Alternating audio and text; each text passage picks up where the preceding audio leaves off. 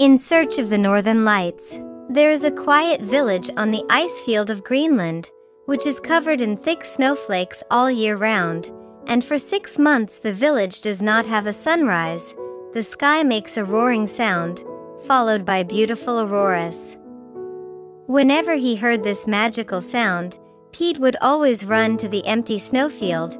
He raised his head and waited for the aurora to appear, again and again, year after year. Pete was curious to know where this sound, this light came from, and this curiosity became heavier and heavier. Today was Pete's 12th birthday, and he felt that age meant he was old enough to do what he wanted to do. So when a familiar voice appeared, he embarked on a journey to find the northern lights. Pete climbed to the top of the mountain, where it was white, the sky was blocked by white fog, and the sound was far away, but no light could be seen in the sky. He still waited at the top of the mountain for a long time until an ice wolf came to him. It bit the corner of Pete's clothes and tugged hard, as if to say, "Follow me."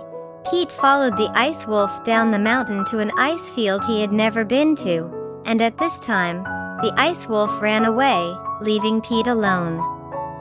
Disillusioned, Pete brings out his birthday present, a wishing ball that will glow.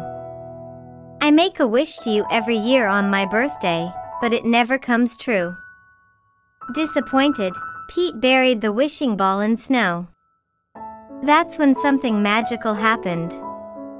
With a booming sound, a green light appeared in the sky, and Pete looked up, feeling that this voice, this light, was beside him.